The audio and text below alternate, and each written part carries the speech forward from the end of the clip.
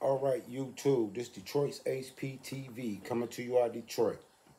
I'm going to say something. This is not going to be very popular. In New York and Chicago, it seems like they're using black men, black males, to be the face of the weakness within the community. Mayor Adams in New York refuses to stand up for the Constitution, the rights of the citizens, and he keeps coming out in front of the people with excuses. Mayor Johnson in Chicago having panic attacks over immigrant crisis, and he's the mayor. You know, these are not our brightest, and these are not our finest. These two are tools of the oppressor. That's why you see them having the problems they have in the two major big cities. New York and Chicago is being overran by these immigrants at the expense of black people. And we will not acknowledge that they don't represent us as men. It seems like they bought and paid for by the Democratic Party. And won't nobody call them on that. They're nothing like a Malcolm X, nothing like a Martin Luther King, nothing like anything strong that ever came from our community. These two men have become the epitome of weakness. Even that DA that's black refused to arrest them immigrants. What are they scared of? They've been black in this country their whole lives. And now they don't act like they know what the struggle is. They come out making all these excuses why they fail their duties and fail their constituents. Black people voted them into office. And they turned their back on black people to be close to the Democratic Party. And won't nobody call them on that. People keep acting as if they represent black people. No, they don't. They represent the Democratic Party. They represent the migrants. They represent everything that's going wrong in our communities at this point. And won't nobody say nothing or call them out on it. Look at this. Look at this. This is fair usage under the 1976 Copyright Act. Look at these guys, man. Been accused of attacking New York City police officers last week over by Times Square. Remember this?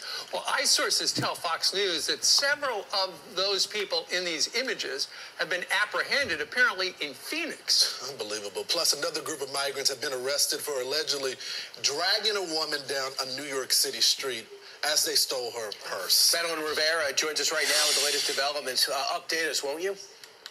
Hey, good morning, Brian, Steve, Lawrence, and Ainsley. So a lot of things going on, but I do want to begin with the suspects who were arrested in Phoenix. There are still some details we're waiting for, like the identities of the suspects and which migrants were arrested. But Immigration and Customs Enforcement sources tell Fox they're suspected of being involved in this beating of two NYPD officers in Times Square. Remember, 6 suspects were arrested and charged, but only one was held on cash bail. Police sources had told us some of the 5 who were released left New York to head to the California-Mexico border, rather. Now it appears, based on what multiple ICE sources are telling us, that at least some of their journeys were cut short, with some suspects being arrested at a Greyhound bus station in Phoenix Monday. Here's New York City Mayor Eric Adams.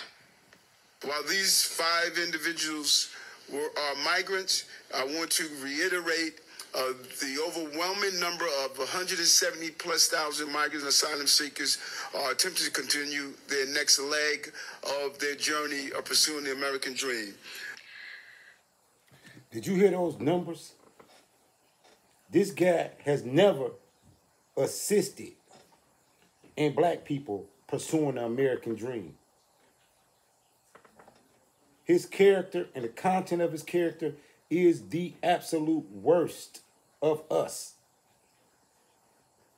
Black people, the majority of black people voted him into office as a black man in New York. And his whole thing is a preoccupation with immigrants and towing the line for the Democratic Party as he sells his own people out. How will history remember him? He should not be remembered like a Malcolm X or Martin Luther King or anybody that we would say we're proud of. He is a great disappointment, and it's sad. And people need to speak on that and say that. The NYPD separately also arresting 7 migrants in an early morning raid in the Bronx Monday, whom officers say were behind a robbery ring in the city. Investigators say the suspects would ride up behind victims on stolen mopeds, mostly women walking alone, and snatch their phones and purses. The NYPD telling Fox New Yorkers and tourists must stay vigilant. Wave of migrant crime has washed over our city. They're essentially ghost criminals. No criminal history, no photos, no cell phone, no social media. Sometimes we're even unclear on a name or a date of birth. And on top of that, these operations are extremely sophisticated. They intentionally try to evade the police. Going back to the assault of the 2 NYPD officers, Manhattan District Attorney Alvin Bragg is expected to present evidence to a grand jury today. Steve, Ryan, Lawrence, and Ainsley. Right. What happened? Yeah, it's amazing. Thanks, Madeline. Amazing how interested he is right now. Yeah.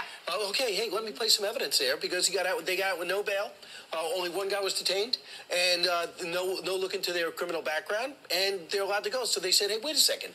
Why don't I hop on a bus? But they were spotted and recognized, and it's so easy, you would figure to track a Greyhound bus. Because Greyhound could track the bus, we could track the bus. Right. So they figured out a way to track them down and then...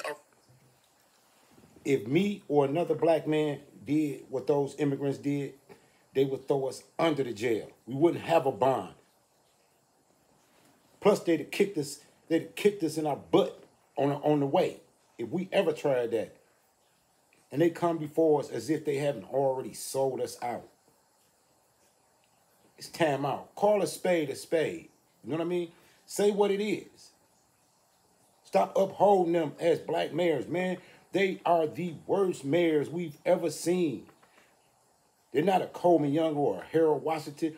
These guys is despicable and they weak. They're very weak. And they're showing their weakness to the world. They're the face of this problem. While they complain and blame Governor Abbott down in Texas. Arrest them, but ICE is kept from them. So in New York, but not in Phoenix. Yeah, I apparently they used phony names, but the church charity that carted them to Phoenix apparently accepted. And they got phony IDs too. Yeah, as you look at those guys who are being held there, you know, Chicago's having a big problem as well, and you were just out there taking a look at it.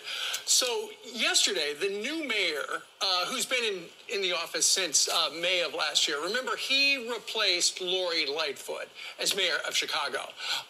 He was supposed to go down to the border and see for himself in October, but he canceled and he sent a deputy mayor. Well, he was asked yesterday by another reporter, hey, when are you going to go?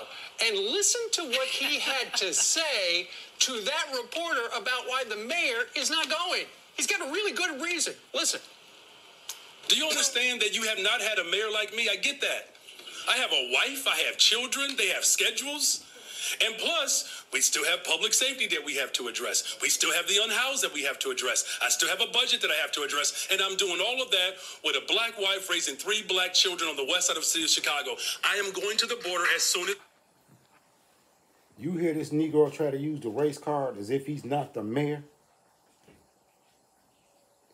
As if he's powerless to do something in his own city? Listen to him. Possible, but I got to coordinate that with running the government and making sure that my wife and children are secure as well. Thank you, Lord. So what about the single black mothers that live in Chicago that you caused the crime to go up because you wanted to fund the police, that you support the broken education system because you support the teachers unions and not the kids? He tried to use his race as a shield in that segment, but the problem still exists and they're affecting everyone. And they don't have, some of those kids don't have dads in their life to deal with those issues. Mom's holding down 2 jobs. Exactly. Look, Can't afford daycare. We all have kids. We all have busy schedules. Yeah. But if you're going to run for mayor, you got to do the job. I mean, I'm sorry he's doing all that. We're all balancing a lot. I mean, we all get up at 3:30 in the morning. We have kids. I'm a single mom. Yeah. What does race have to do with it? I don't know. Zero. Zero. It was to disarm the reporter, and as you can see, it worked because they backed off. But the bottom line is, just got back from Chicago. They're in a world of trouble. Black residents are outraged with this mayor, and as you heard from the 91-year-old lady that I interviewed there, she doesn't think he's cut for the job. You know, the Jewish community is mad at him too. I was just reading this article. It says that Jewish United Fund denounces Mayor Johnson's tie-breaking vote for council's ceasefire resolution.